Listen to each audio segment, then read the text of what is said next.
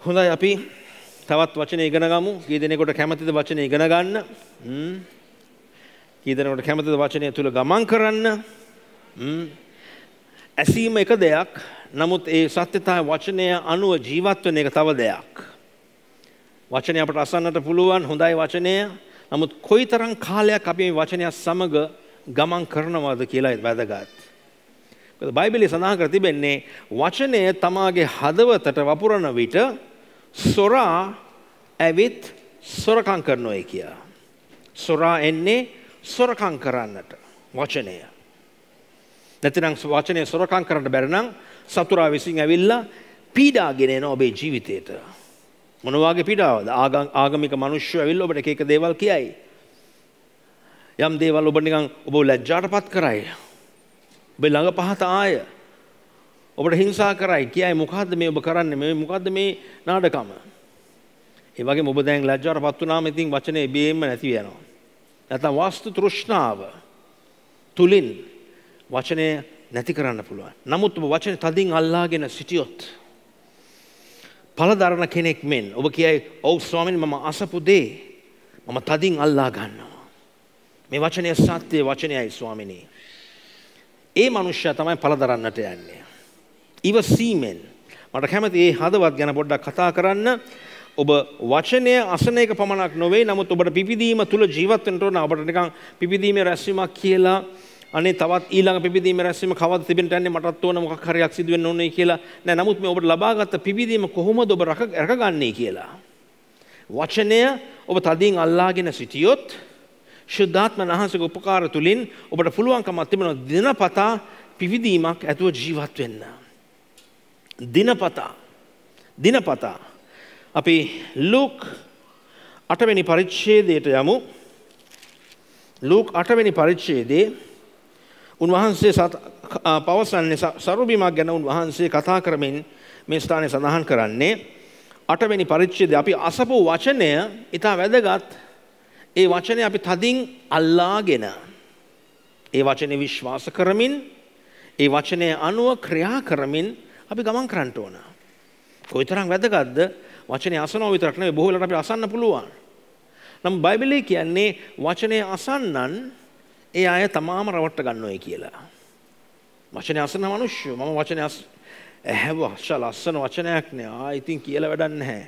ඇයි කියලා වැඩක් නැත්තේ? කියන්න කාට හරි.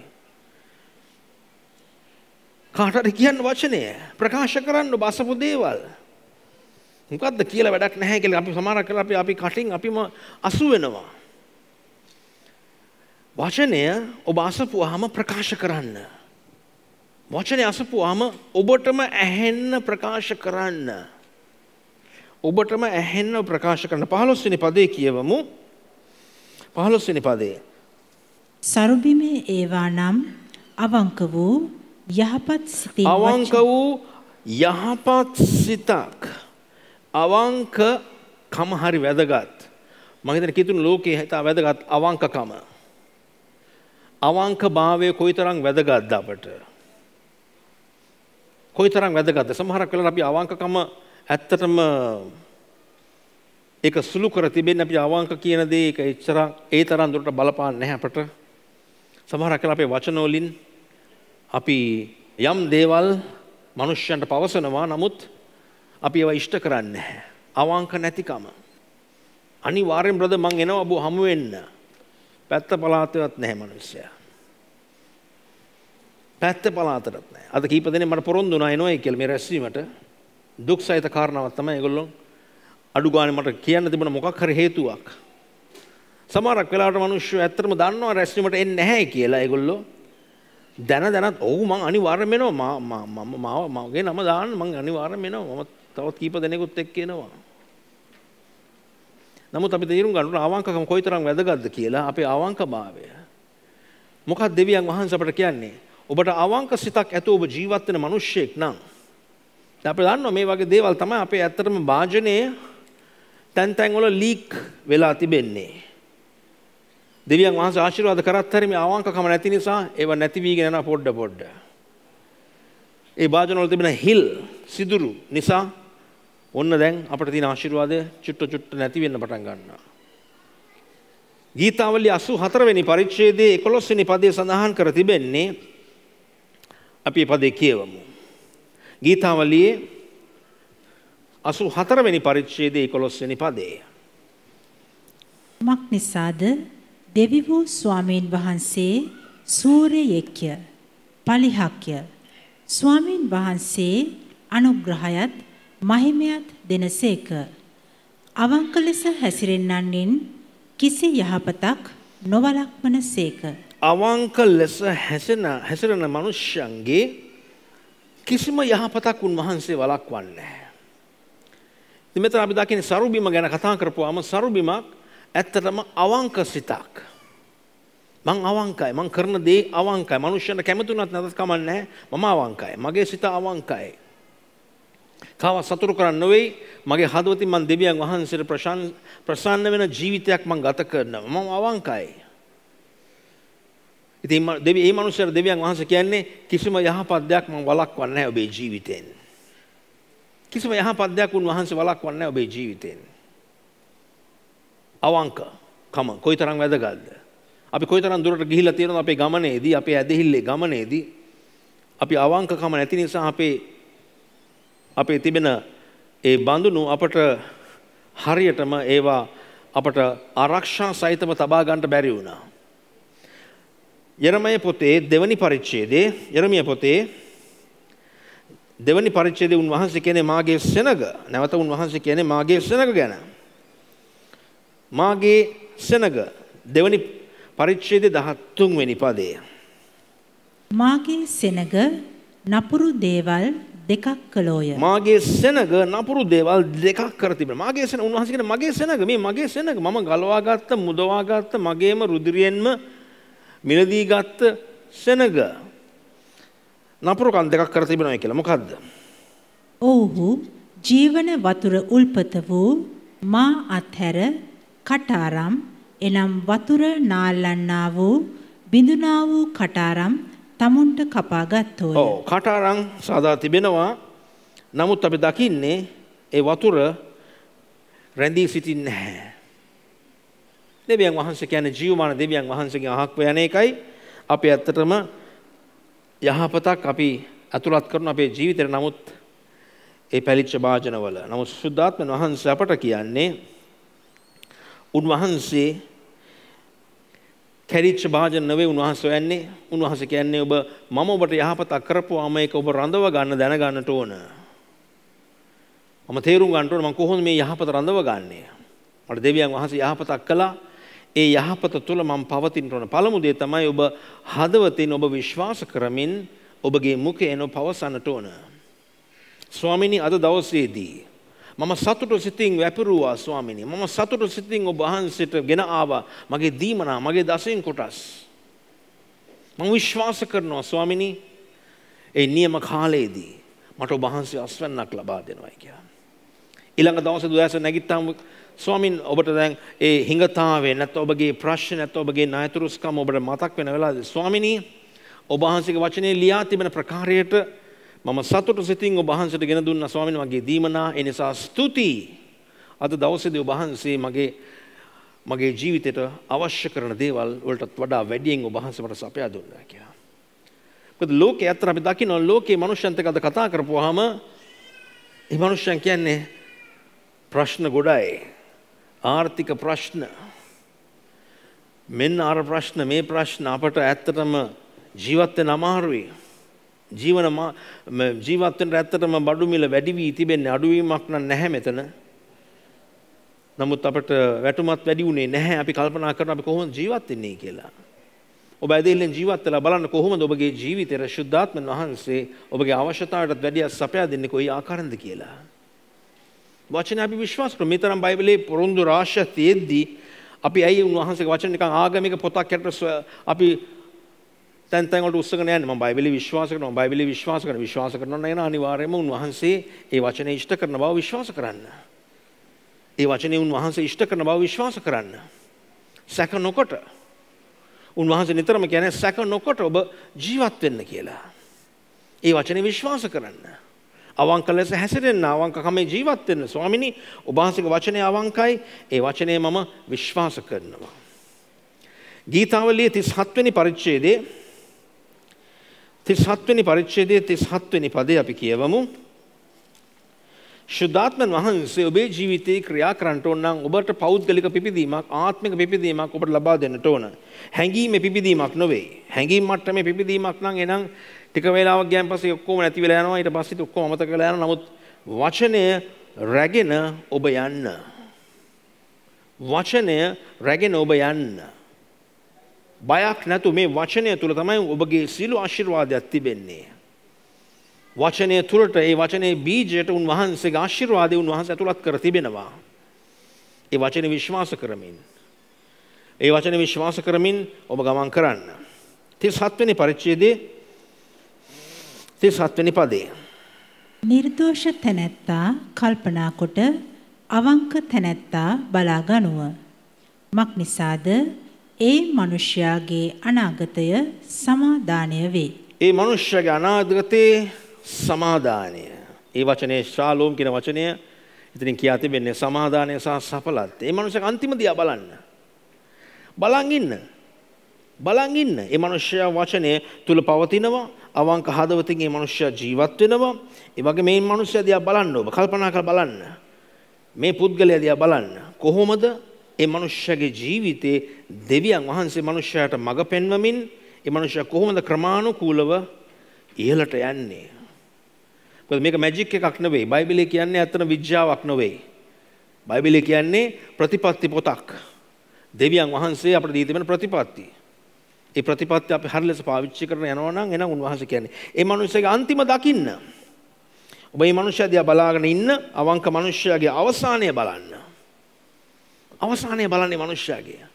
මුලදී මනුස්සයාට පොඩ්ඩක් අමාරුකමක් දැනේ. මනුස්සයාට දැනේ ඔව් මං වැපිරුවා. තවමත් මං කපාගත්තේ නැහැ. ඔව් මම විශ්වාස කරනවා. මං විශ්වාස. නමුත් ඔබගේ විශ්වාසය නැති කරන්න එපා. ඔබ අවංක ඇදහිල්ලෙන් ඔබ ජීවත් වෙන්න. අවංක ඇදහිල්ලෙන් ඔබ ඔව් සමහරවිට විශ්වාස කරනවා.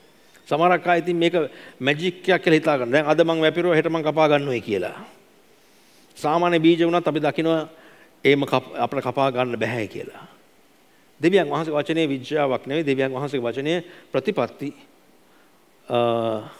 වචනේ පොතක්. අපි මේ ප්‍රතිපත්ති අපි ක්‍රියාවට දැම්මහම දෙවියන් වහන්සේ ක්‍රමක්‍රමෙන් උන්වහන්සේ ඔබේ ජීවිතේ වර්ධනයක් වැඩි කිරීමක් ගෙන දෙයි. දියුණුව වැඩි කිරීමක්. ඔබගේ අන්තිම බලපුවහම මේ මනුස්සයා මේ මාස 6කට ඉස්සෙල්ලා බැලුවා මේ මනුස්සයාගේ ජීවිතේ. නමුත් අද මේ මනුස්සයාට පුදුම දෙයක් වෙලා තිබෙන්නේ.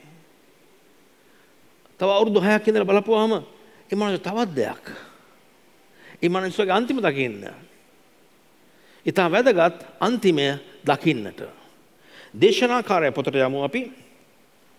ඒ මනුෂ්‍යයාගේ අන්තිම ඊට වැදගත් 8 වෙනි දේශනාකාරය පොතේ 7 වෙනි පරිච්ඡේදයට යමු අපි. දේශනාකාරය පොතේ අන්තිම පදයට. අන්තිමක් තියෙන ඔබේ ජීවිතේ දැනගන්නට ඕන ඔබ. ඔබගේ ජීවිතේ අවසාන නැහැ. මනුෂ්‍යයා ඔබ දිහා බලලා සිනා වෙන්න පුළුවන්. හෝ මොකක්ද බලමු කොහොමද හරියයිද කියලා ඕව හරියයිද කියලා බලමු.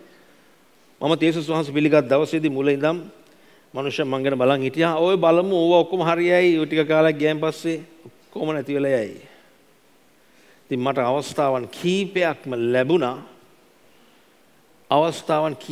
ලැබුණා මේ දෙවියන් වහන්සේගේ වචනයෙන් දුරස් වෙන්න. වස්තු තෘෂ්ණාව ඒ වගේම ආගමික ලෙස නොයෙකුත් පීඩාසක දේවල් මට පැමිණුණා. ඒ වගේම නොයෙකුත් පරීක්ෂාවන් මට ආවා. නමුත් ඒ හැම පරීක්ෂාවකින්ම උන්වහන්සේ මට උපකාරයක් වුණා. ඒට හේතුව මම බලන් හිටියා මට අන්තිමක් තිබෙනවා. ඔබලා මගේ මුලයි දකින්නේ මම දකින්නේ අන්තිමය. බයිබලයේ කියන්නේ දෙවියන් වහන්සේ අන්තිමින්දන් තමයි උන්වහන්සේ අපේ ආරම්භය දකින්නේ කියලා.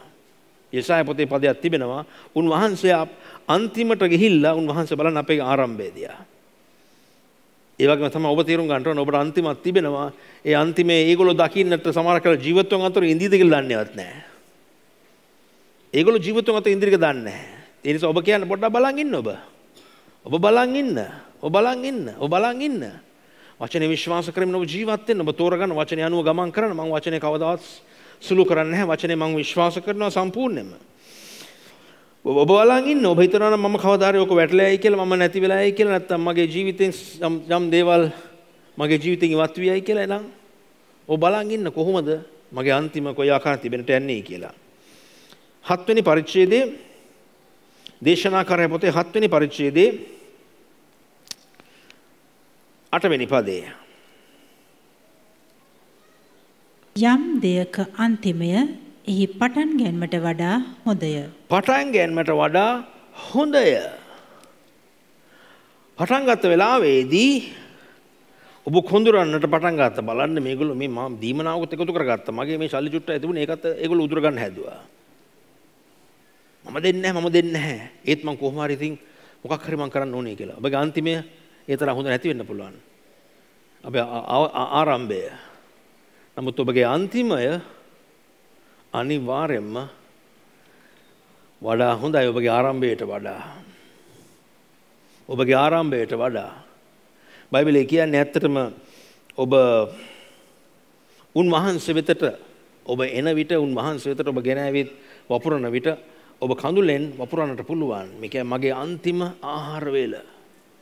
අර වැන්දපු කාන්තාව සමහරක් විට කඳුළු සලමින් මගේ මේ අන්තිම ආහාර වේල මම දෙවියන් වහන්සේගේ මිනිස්යාට දෙනවා. මමත් මගේ පුත්‍රයාත් කාලා ජීවත් වෙන්න නෙවෙයි ගියේ, මැරෙන්නයි ගියේ. නමුත් සමහරවිට අපි කලින් මැරෙන්න පුළුවන්. මොකද අපේ මේ සීන මේ පංගු දෙකයි අපිට තියෙන. නමුත් මේක දැන් පංගු තුනක් කරන්න සිද්ධ වුණා. ඒට හේතුව දෙවියන් වහන්සේගේ මිනිස්යා කියන්නේ පළමු කොට බය නොවි මට රොටි කැල්ලක් ඔබ සාදලා ගෙනත් දෙන්න. ඔබගේ තෙල් කුලාව කවදාවත් නවතින්නේ නැහැ. වර්ෂාව එන තුරු ඔබට කන්න බොන්න තිබේ. ඇය මොකද්ද කළේ? ඇය කඳුළු සලමින් මම දන්නේ නැහැ මම මොකද්ද කරන්නට යන්නේ. නමුත් මම දෙනවා. දෙවියන් වහන්සේ මට කිව්වා දෙන්න කියලා. දෙවියන් වහන්සේ කියපු නිසා මම වපුරනවා. අපි මොහොතක් මේ පදයට එන්න ඉස්සෙල්ලා අපි තව පදයක් බලමු. ගීතාවලිය 126 වෙනි පරිච්ඡේදයට යමු. ගීතාවලිය 126 වෙනි පරිච්ඡේදයේ 5 වෙනි සහ 6 වෙනි පද අපි කියවමු. කඳුළු සහිතව වපුරන්නෝ ප්‍රීතියෙන් කපන්නෝය. කඳුළු සහිත වපුරන්නා ප්‍රීතියෙන් කපා ගන්න. සමහරකට කඳුළු සලන්ට වෙයි වෙලාවේදී මට තිබුණු අන්තිම ටිකයි මං වැපිරුවේ. මම දන්නවා මේගොල්ලන්ට කිසි ප්‍රශ්නයක් නැහැ. මං වැපිරුවේ නැදත් හරි ඒගොල්ලෝ කොහොම හරි මට කිසිම අයකිරීමක් කළේ නැහැ. මට මේ ස්ථාන ඇවිල්ලා වචනය අසන්න අවස්ථාවක් දුන්නා. මේක සඳහා නෙවෙයි මම කිසිම දෙයක් කරන්නේ. නමුත් මට අවස්ථාවක් ලැබුණා වපුරන්න. අපි සමහරක් වෙලාවට නායකයන් හැටියට මිනිස්සුන්ට හරි දේ කියන්නේ නැතුව අපි ඒ ගැන ඒගොල්ලෝ ගැන කල්පනා කළා. ඒගොල්ලන් කඳුළු දිහා බලා අපි හරි දේ කියන්නේ නැහැ ඒගොල්ලන්ට. අනේ මේ කෙනාගේ තිබෙන අඩුපාඩු දිහා මම බලලා මං කොහොමද ඒ කෙනාට කියන්නේ වපුරන්න කියලා. එලියා එම හිතුවා නම් එලියත් මැරෙන්න තිබුණා. ඒ දරුවත් මවත් මැරෙන්න තිබුණා. අවුරුදු 3මාරකට කලින්. එලියාගේ සේවයත් අවසන් කරන්න බැරි වෙන්න තිබුණා. ඒ මවත් පුත්‍රයාත් ජීවමාන දෙවියන් වහන්සේ කවුරුන්දයි කියලා දැනගන්නටත් යන්නේ නැහැ. ඇයගේ අන්තිම ප්‍රකාශනය මොකක්ද තිබුණේ? දැන් මම දන්නවා ඔබේ මුඛයේ තිබෙන්නේ දෙවියන් වහන්සේගේ සැබෑ වූ වචනයයි කියලා.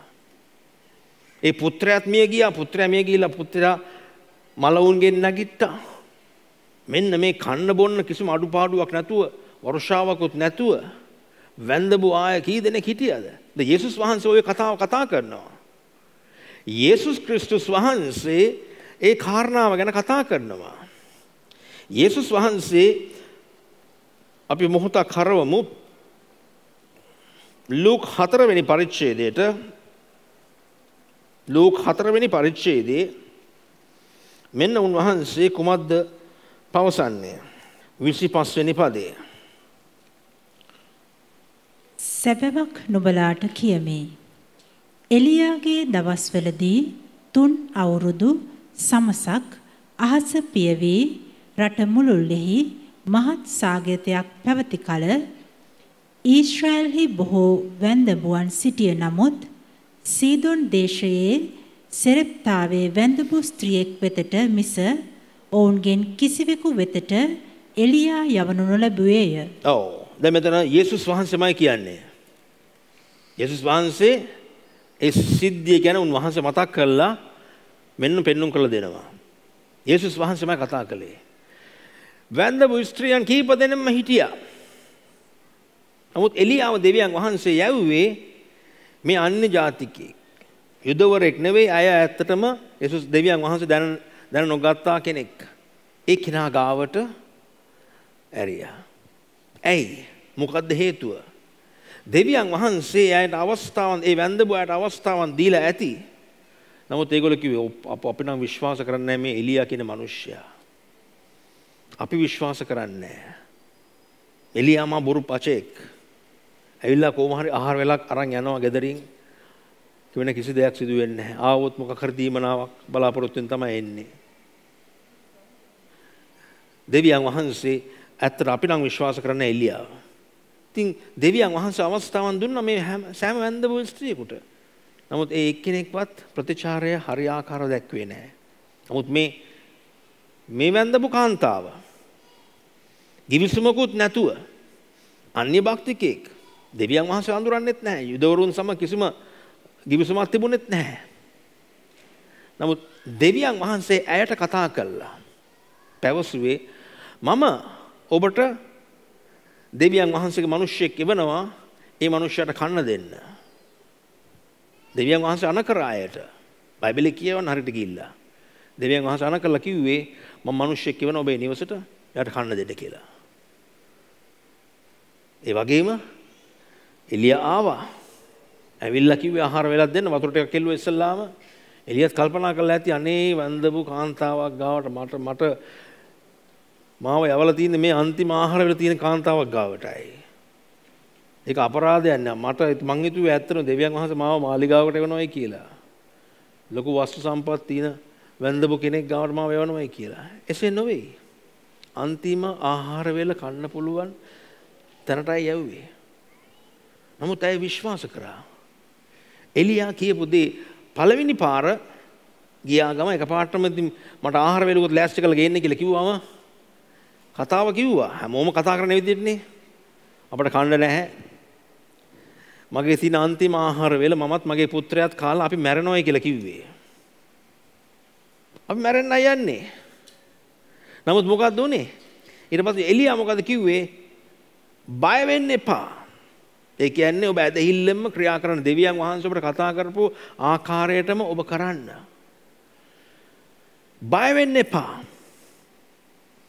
බය නැතුව ඔබ ගිහිල්ලා පළමු කොටස දෙවියන් වහන්සේට සූදානම් කරලා ඔබ ගෙන එන්න.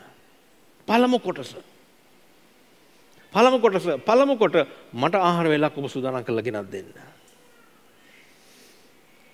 ඒ කාලේදී හිටියනම් එනං මේ වාර්තාකරු හිටියනම් ගිහිල්ලා කියේ බලන්න මේ දේවදාසයෝ කරන දේවල් මා පට්ටපල් බොරු වැන්දපු කාන්තාවක් ගාවට ගිහිල්ලා මෙන්න අපි කැමරාවෙන් ගත්තා. මෙන්න බලන්න කරන දේවල් ඔක්කොම. පවදා හෙඩ්ලයින්ස් වල ඇති. එලියා බොරු අනාගත වත්තුරු ගිහිල්ලා මේ අසරණ දුවයි පුතයි මැරෙන්න තිබුණ අන්තිම ආහාර වේලත් උදරගත්තයි කියලා. නමුත් ඒ සිද්ධිය අනිවාර්යයෙන්ම ඇත්තටම සිද්ධ වුණා ඒක. ඒ සිද්ධ වුණ නිසා ඒ සිද්ධ වුණ කාරණාව නමුත් දෙවියන් වහන්සේ සමග ඇයගේ මුදල් වලින් ඇයගේ ඒ ආහාර වේලෙන් ඇය සම්බන්ධ වුණා. ඇයට කිසිම අඩුවක් තිබුණේ නැහැ. ඇයට කිසිම අඩුවක් තිබුණේ නැහැ. හැමදේම ඇයට පූර්ණ තිබුණා. වර්ෂාව එනතුරු ඊට පසුව පුතත් මැරලා ගියා. පුතාවත් මලවුන්ගෙන් නැගිට්ටා. ඊට පස්සේ තමයි ඇය කිව්වේ එලියා දැන් මං විශ්වාස කරනවා. ඒ හොඳම දෙයක් තමයි අපිට දෙවියන් වහන්සේ කෙරේ විශ්වාස කළා ඇදහිල්ලෙන්ම ගමන් කරන්න. ඉතින් මෙතන දෙවියන් වහන්සේ මොකද්ද පැවසුවේ මෙතන? 25 වෙනි පදේ අපි කියෙව්වා. අන්තිම කොටස කියවන සම්පූර්ණ කියෙව්වද? 26 කියවන්නේ නා. සීදොන් දේශයේ සෙරෙප්තාවේ වැඳපු ස්ත්‍රියෙක් වෙතට මිස ඔවුන්ගෙන් කිසිවෙකු වෙතට එලියා යවනු නොලැබුවේය. ඔව් එලියාව යවුවේ නැහැ කිසි කෙනෙක් ගාවටවත්. කිසි කෙනෙක් කිසිම කෙනෙක් කැමති වුණේ නැහැ. ඒගොල්ලන්ට දිනු වෙන්න කැමති වුණා නමුත් දෙවියන් වහන්සේට කීකරු වෙන්න කැමති වුණේ නැහැ. ඒ ප්‍රතිපත්තියට යටත් වෙලා ජීවත් වෙන්න කැමති වුණේ නැහැ. නමුත් එයාට කැමැත්තක් තිබුණේ ඒගොල්ලන්ට කැමති කවුරු කෙනෙක් ඇවිල්ලා ආශිර්වාදයක් කරනවා. නමුත් ඒගොල්ලන්ට ඒ ආශිර්වාදයේ ප්‍රතිපත්ති තේරුම් ගන්නට බැරි වුණා. ඔබ තේරුම් ගන්න දෙවියන් වහන්සේගේ වචනේ සත්‍යයි. උන්වහන්සේගේ වචනේ බොරු කරන්නේ නැහැ කවදාවත්. ඔබ තේරුම් ගත්තා නම් ඔබට පුළුවන් ඔබ ඉන්න තත්ත්වෙන් ක්‍රමානුකූලව ඉහළට යන්න. ස්වාමිනී මම ඔබ වහන්සේගේ වචනේ විශ්වාස කරනවා. මම සරු බිමක් ස්වාමිනී. මම වචනේ අසන විට මම මේ වචනේ තදින් අල්ලාගෙන මම පළදරන්ටයි යන්නේ. මගේ සියලු ආශිර්වාදයක් ඒ වචනේ බීජය තුල තිබෙන බව මම විශ්වාස කරනවා. මම විශ්වාස කරනවා ස්වාමිනී. මම විශ්වාස කරනවා ස්වාමිනී ඔබ වහන්සේ බොරු කරන දෙවි කෙනෙක් නොවේ. ඔබ වහන්සේ ආශිර්වාදය ගෙන දෙන දෙවියන් වහන්සේ. ගීතාවලි 126 වෙනි පරිච්ඡේදයේ නැවත අපි හරවමු 5 වෙනි පදයට අපි යමු.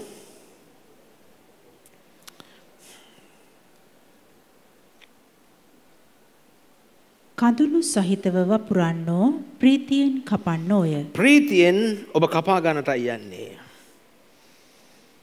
ඒ දෙන වෙලාවේදී ඔබට දැනෙයි. ඔබට කඳුළු සලන්නට පුළුවන් ඒ වෙලාවේදී නමුත් ඔබ ප්‍රීතියෙන් කපා ගන්නටයි යන්නේ. තරුණ තරුණියන් ඔබලා විශ්වාස කරන්න. ඔබට ඇත්තට දියුණු වෙන්නට ඕන නම් ශක්තිමත් ජීවිතයක් ගත කරන්න ඕන නම් තෝරගන්න දෙවියන් වහන්සේ අනුව ගමන් කරන්න. දෙවියන් වහන්සේ විද්‍යාවක් නෙවෙයි. දෙවියන් වහන්සේ කියන්නේ කීකරුකමේ ආශිර්වාදය. ඔබට බොහෝසේ තිබෙනවා. සමහර තරුණ තරුණයන් වැඩට යන්නෙත් නැහැ. ඒගොල්ලෝ කියන්නේ අපිට ඉතින් වැඩක් නැහැ. වැඩට ගියත් වැඩක් නැහැ. මොකද්ද තේරුම? ඉතින් වැඩක් කරන්න. දෙවියන් වහන්සේ ඔබට ආශිර්වාද කරන දෙයින් ප්‍රථම කොටස ඔබ යන්න ගෙනල්ලා ඔබ දෙවියන් වහන්සේට බාර දෙන්න. ඔබේ ප්‍රථම කොටස ඔබ කියන ස්වාමිනී මගේ ශ්‍රමයෙන් මම වැඩ කළා. ඒ වැඩ කරපු ඒවට මට ලැබුණා ස්වාමිනී මගේ 10න් කොටස මගේ මුල ස්වාමිනී මම ගිහිල්ලා වපුරනවා. දෙවියන් වහන්සේගේ ක්‍රියාකාරීත්වය සිදු වෙන තැනට. නිකන් ගිහලා හැමතැනම වපුරන්නේ නැහැ. කොන්ක්‍රීට් පොළවල් වපුරන්නේ නැහැ ඔබ. ඔබ සරු බිමක් සොයනවා. ඔබ දෙවියන් වහන්සේගේ වචන ලැබෙන ස්ථානයට ආත්මික ආහාර ලැබෙන ස්ථානයට ගිහිල්ලා වපුරන්න ඔබ. කියලා කියන ස්වාමිනී මෙන්න අද දවසේදී මම ගෙනාවිත් තිබෙන මගේ දීමනා. මම විශ්වාස කරන ඔබ වහන්සේට සියල්ල කළ හැකි. මට අඩුවක් වෙන්නේ නැහැ මගේ ජීවිතේ කොහෙත්ම. මම ඔබ වහන්සේට ගෙන දෙන්නේ. මට මේක අමාරුයි මම දෙන්නේ. නමුත් මම විශ්වාස කරනවා.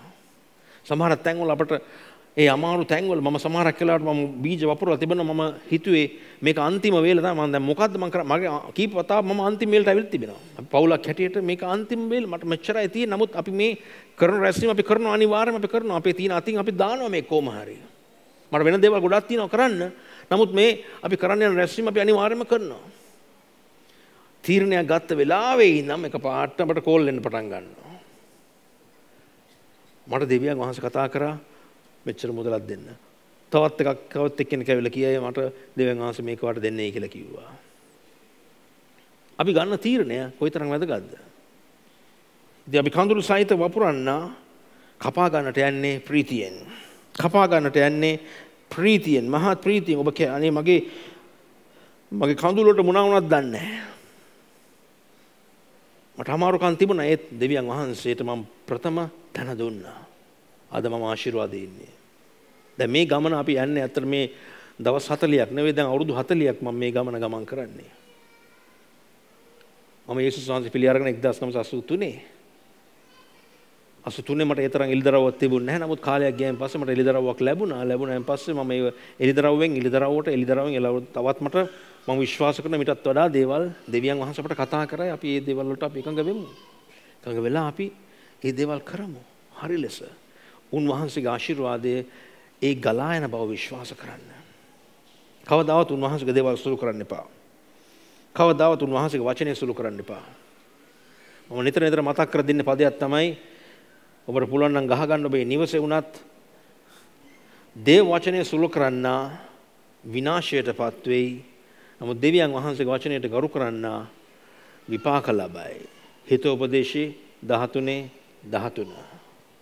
දෙවියන් වහන්සේගේ වචනය සුළු කරන්නා විනාශයටපත් වෙයි. නමුත් දෙවියන් වහන්සේගේ වචනය අගය කොට සලකන්නාට විපාක තිබෙනවායි කියලා. විපාක තිබෙනවා. බය නැතුව ඇදහිල්ලෙන් ඔබ ක්‍රියා කරන්න පටන් ගන්න බලන්න දෙවියන් වහන්සේ ඔබේ ජීවිත ආශිර්වාදය ගෙන දෙන්නේ නැද්ද? උන්වහන්සේ කියන මාව සෝදිසික බලන්න. 6 වෙනි පදේ ඔහු බීජ මල්ල රැගෙන හඬමින් පිටත්ව යන්නේ නමුත් තමාගේ ගොයම් මිටි රැගෙන ප්‍රීතියෙන් එන්නේ ඔය. ප්‍රීතියෙන් කෙනා ප්‍රීතියෙන් එන්නේ. දෙවියන් වහන්සේගේ ප්‍රීතිය කොයිතරම් ආශිර්වාදයක්ද. මේ මිනිස්සයා දැන් මේ මිනිස්සට කඳුළු කොහෙ ගියද දන්නේ නැහැ. මිනිස්සයාගේ දුක කොහෙ ගියද දන්නේ නැහැ. දැන් මේ මිනිස්සයා අස්වැන්න කාලේ පැමිණ තිබෙන්නේ කෙනාගේ ජීවිතේ. අස්වැන්න කාලේ පැමිණ තිබෙන්නේ. මේ මිනිස්සයා තෝරාගෙන තිබෙන්නේ. මම විශ්වාස කරනවා. මේ වචනය මම ඔබට අභියෝගයක් කරනවා මේ වෙලාවේදී. මේ වචන ටික ඔබ අරගෙන ගිහිල්ලා මෙනෙහි කරන්න. ඒව වචන ඔබ හදවතට දමා ගන්න.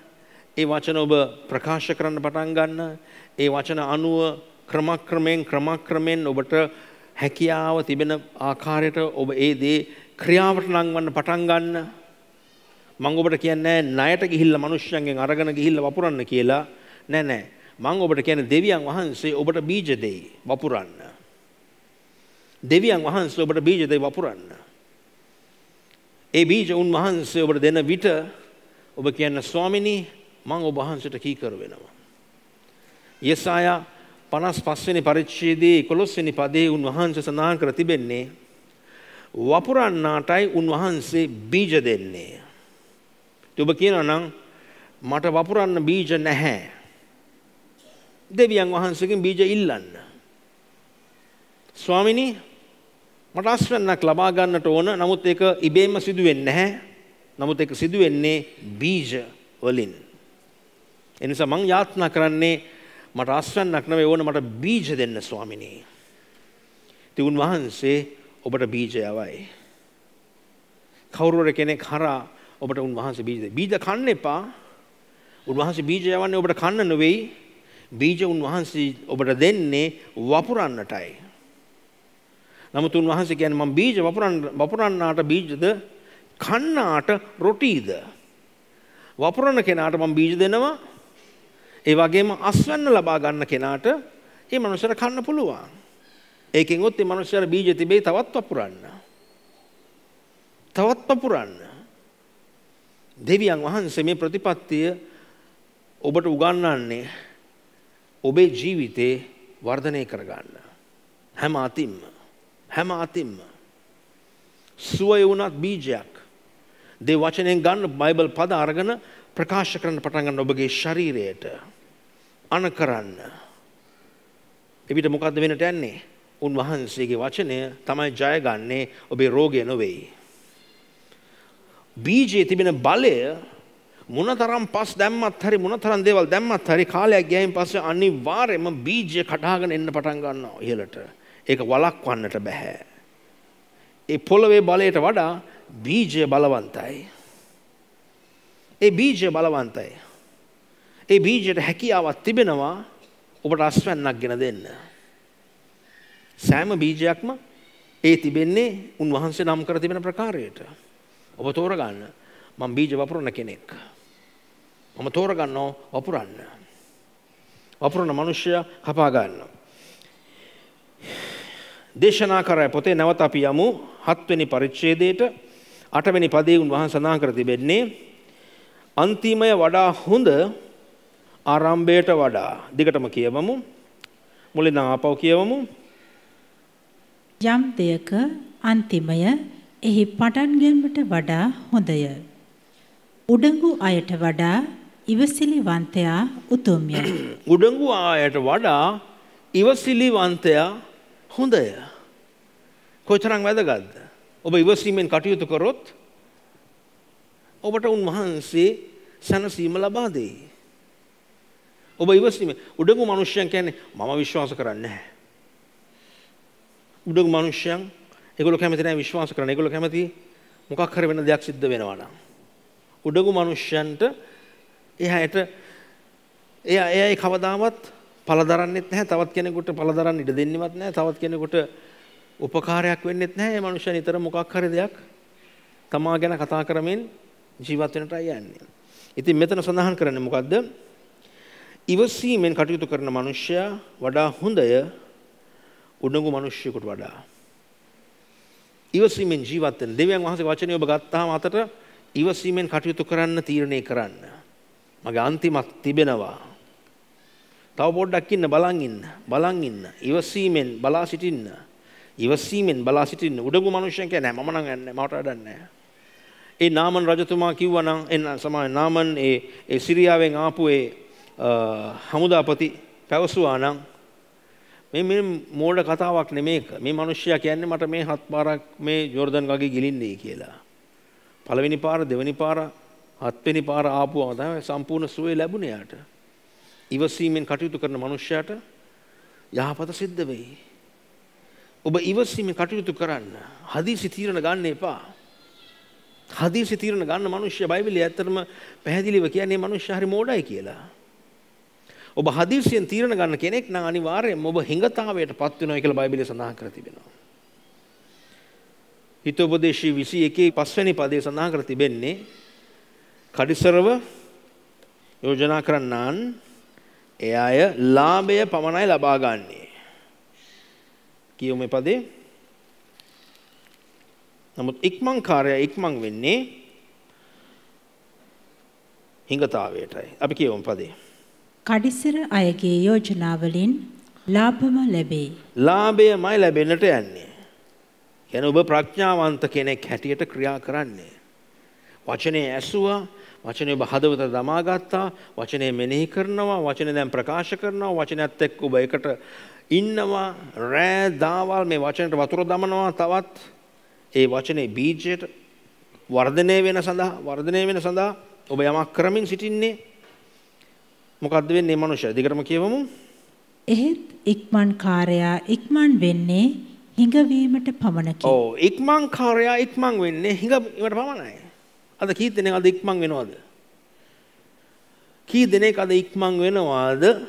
ඒගොල්ලොන්ගේ තීරණ සම්බන්ධව. මොකක් හරි දෙයක් සිදු වුනේ නැත්නම් මම දන්නවා මොකද්ද මම කරන්න ඕනේ කියලා. මට කැමති මට බෑ මේක බලන් ඉන්න. මට මේ ඉවසීමක් නැහැ. මේ මට ඔය විදිහට ජීවත් වෙන්න බෑ. මම තීරණයක් ගන්නවා. ඔබ හිඟතාවයටපත් වෙන්නට යන්නේ. ඔබ විනාශයක් ඇති කර ගන්න ඔබේ ජීවිතේට ඉබේම ඉක්මන් තීරණ ගන්න මිනිසයන් ඉක්මනටම නැසී යන්නේය. පේන්නවත් නැහැ මිනිස්සු. ඉක්මන් තීරණ ගත්ත මිනිස්සුන්ට පේන්නවත් නැහැ. ලැජ්ජාවේ ඒගොල්ලන්ට මුණ දෙන්නත් බෑ මිනිස්සුන්ට. ඉක්මන් තීරණ ගත්ත අය. උඩඟු මිනිස්සයන්. ඉවසන්න. යම් දේවල් ඔබට තේරෙන්නේ නැති වෙන්න පුළුවන්. නමුත් ඔබ ඉවසන්න. වචනෙත් එක්ක ඔබ ඉවසන්න. ඔව් මම වචනෙත් එක්ක ඉවසනවා. මේ වචනේ මේ මිනිස්සයාගේ නේ වචනය. නමුත් මේ දෙවියන් වහන්සේ මට මේ කතා කරන්නේ. මේ කොළමෙන් ආපු වචනයක් නෙවෙයි. මේක මේ දෙවියන් වහන්සේ අහසින් ස්වර්ගෙන් එවපු වචනයක්. උන්වහන්සේ මට දී තිබෙන මගේ අතේ බයිබලයේ තිබෙනවා. මට පැහැදිලිව පේනවා මේ බයිබලයේ ලියා තිබෙන දේවල් මම විශ්වාස කරනවා. මට විශ්වාස කරන්න පුළුවන් මේ මගේ බයිබලයේ ලියා තිබෙන දේවල් මෙයා කතා කරන්නේ. මෙච්චර කාලයක් මම දැක්කේවත් නැහැ. මේ තරම් කාලයක් මමවත් දැක්කේ නැහැ මේ පද ටික. යටත් වෙන්න ඔබ. යටත් මනුස්සයා තමයි ඉහළට යන්නේ. නමුත් උඩඟු මනුස්සයාව දෙවියන් වහන්සේ ප්‍රතික්ෂේප කරනවා. යටහතුන්ට උන්වහන්සේ අනුග්‍රහය දක්වනවා. නමුත් උඩඟු මනුස්සයන්ට උන්වහන්සේ විරුද්ධයි. උඩඟු මනුස්සයන්ට උන්වහන්සේ විරුද්ධයි. ඔබ උඩඟු කමෙන් ජීවත් වෙන්නේ නැතුව ඉවසීමෙන් කටයුතු කරන්න, යටහත් පහත් ගතිගුණ ඇතුව ජීවත් වෙන්න, ඒ බීජය පළ දරනකම් ඔබ විශ්වාසව සිටින්න. ඔබ දැන් යම් තත්ත්වයක ඉන්නට පුළුවන්. නමුත් ඒ තත්ත්වය තුල ඔබට සදාහටම ජීවත් වෙන්න වෙයි කියලා වලට යනකම්ම මම ওই තත්ත්වෙම ජීවත් වෙන්න වෙයි කියලා ඔබ හිතනවා නම් එන ඒක වැරදි අදහසක්. සමහර මිනිස්සු කියන්නේ දැන් ඉතින් මම නායතර ස්වභාවයෙන් ඉන්නේ මම දිවි නසා ගන්නට ඕනේ කියලා. මට මේ නායතර ස්වභාවයෙන් නිදහස් වෙන්න පුළුවන් මම දිවි නසා ගත්තොත්. නමුත් ඔබගේ දූ පුතුන්ට කවදාරිය ගෙවන්න වෙනවා ඒක. නීතියමයි. අර වැන්දපු කාන්තාව දුවගෙන ආවා එලීෂා වෙතට ඇවිල්ලා කිව්වේ එලීෂා බලන්න මගේ දරුවන් දෙන්න මේ නායකාරයන් ඇවිල්ලා ඉන්නවා එක්කන් යන්න. මොකද්ද මට ඒ දේ ගැන කරන්න තිබෙන්නේ? මේ මනුස්සයා නම් එක්කෝ දිවිනසා ගත්ත නැත්නම් ඒ මනුස්සයා මේ තරම් දුරට මනසෙන් කල්පනා කළා නහර පුපුර ගත්තද මන් දන්නේ නැහැ. මුණා වුණත් දන්නේ නැහැ මනුස්සයාට. නමුත් ඒ මනුස්සයා දැන් ජීවතුන් අතර නොවේ ඉන්නේ. නමුත් මේ භාර්යාව මේ දරුවන්ට එක්ක මම තීරණය කළාම කොහොමද වෙනසක් කරන්න මේ දරුවන්ට හරි මොකක් හරි හොඳ දෙයක් වෙන්න ඕනේ. නමුත් බලපුවාම මගේ ස්වාමි පුරුෂයා නැතුව ගියාට මගේ දරුවන්ගෙන් ඒගොල්ලෝ බලාපොරොත්තු වෙනවා මේ ණය ගෙවන්න. එලීෂා මොකද්ද කළේ? එලීෂා කිව්වේ මම මොකක් කරන්නද ඒ ගැන?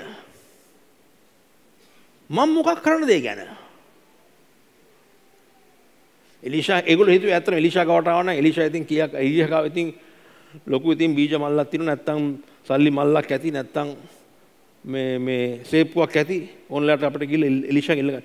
එලීෂා කිව්වේ මම මොකක් කරන්නද ඒ ගැන? ඇයි මගෙන් බලාපොරොත්තු වෙන්නේ ඔබ? ඔබට මොකද්ද තිබෙන්නේ?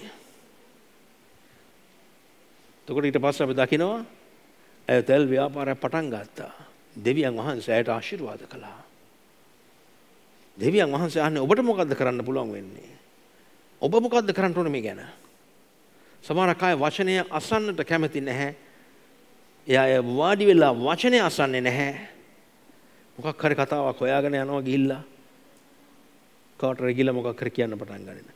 වාඩි වෙලා වචනය අසුවා නම් අසන්නට ඒගොල්ලෝ තීරණය කරා නම් ඒගොල්ලෝ වර්ධනය වෙනවා. ශක්තිමත් වෙනවා.